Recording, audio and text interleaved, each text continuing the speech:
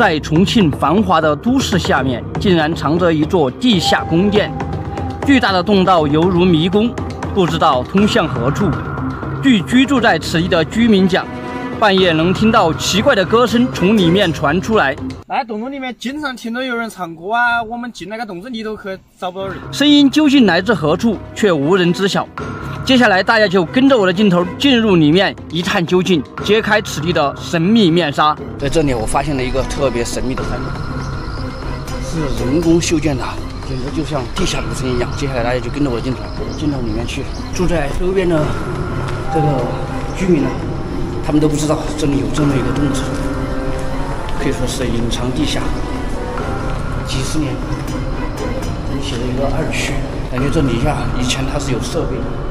但是设备已经搬离了，不知道什么原因。现在我们继续往里面深入探索。这里面非常的巨大，这也是堵住的。我们再往里走看一下。哇塞，这边好大呀！这边还在响，感觉是有人在里面干活一样。这里有一个洞，但是堵住了，被封死了，进不去。看一下这边，这边也是被封死的。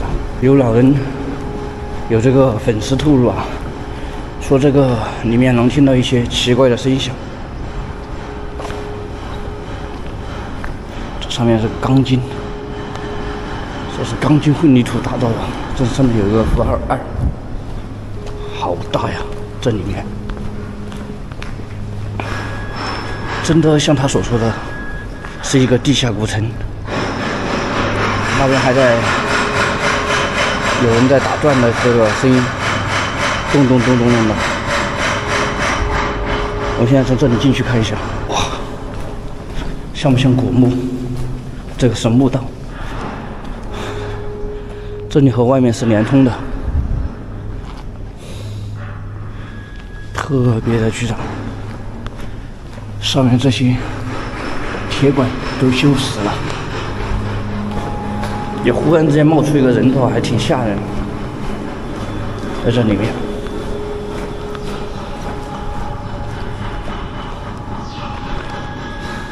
这又是一个出口，哇！这底下的面积特别的巨大，真可谓是一个地下古城。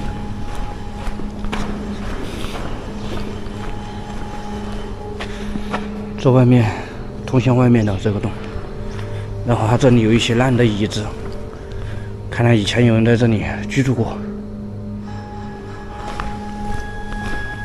还有桶，全都是废弃的物品。这个地方还没有挖凿出来，看一下其他地方，继续往这个洞穴深处前进。它这里面就像迷宫一样啊！我觉得这里面做成一个商业综合体的话，还挺不错。而且它这里面特别凉快，这不知道以前是做什么用的，应该是什么秘密基地。现在我们往这边走，这个地上全是蝙蝠丝，看一下这边是什么在响，感觉有一个机器在轰鸣。就从这个洞里面发出来的声音，这里可以走出去。我们从这里走出去看一下是哪个地方。好大的一个横向贯通的一个空间，感觉这座山都是空的。底下，我们现在把灯关掉，让大家感受一下这个里面的气息。看着特别的神秘啊！感觉这里以前是有车子路过的，不知道什么原因，现在封闭了。哇，看到洞口特别的近，但是走了很久，我们都还没有走到头，真是一个神秘的地方。从那边一路走过来，右手边有很多洞道，全是被封死了。然后这边呢有洞道，这边的洞道好像都是连通的。这里还有一个字。这上面好像都有字，但是风化掉了，看不到。我们看一下，哇，这里还画的有牛。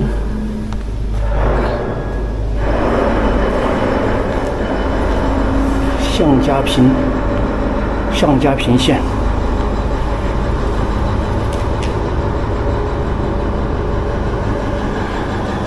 这些符号不知道写的什么意思。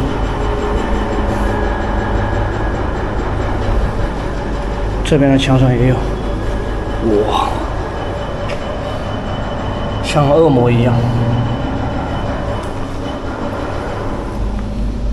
下面还有一张像耳朵一样又像猪的一个人脸，这个像是一个符。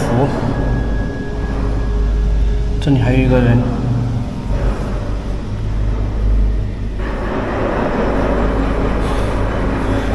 全我什么什么，我们继续探索啊！这里又有一头牛，它这边和这边呢都是贯通的。然后我们看一下这个洞的墙上有鬼，有人。他说这里面有鬼，难道他说的就是午夜？看到有人在这里面跳舞，在这个隧道里面，但是我进来什么都没看到啊！而且这是一个贯通的隧道，应该说是贯通整座大山的地下古城，不应该说是隧道。里面整体还是特别的干净，这走不了多远。被封堵住了，这上面还抹了这个白墙，看着挺干净。我靠，并没有封堵住啊，给人的视线错觉就是封堵住了。这边是堵住的，这边有可能就是这样，不是堵住的。电筒没电了，我们把头灯打开，这里面确实特别的神秘。感觉这个墙有什么东西被别人用这个掩盖住了。薛向飞从那边走过来，这里啊是一个废弃的区域啊，感觉在这个城市里面格格不入，就像人消失了一样。上面还种了一些四季豆。这个地方有很大的一股水。下暴雨的话，它这里面就会被水给淹住。这些洞子应该以前都是连通的，现在都被封闭了。而且上面还有一层。看一下这个哈，这个好像是可以看一下，这个里面也被封死了，真被封死了，也有可能本来就是这个样子啊。上面已经起了这个钟乳石，这上面也有，说明这个地方已经很久了，废弃的。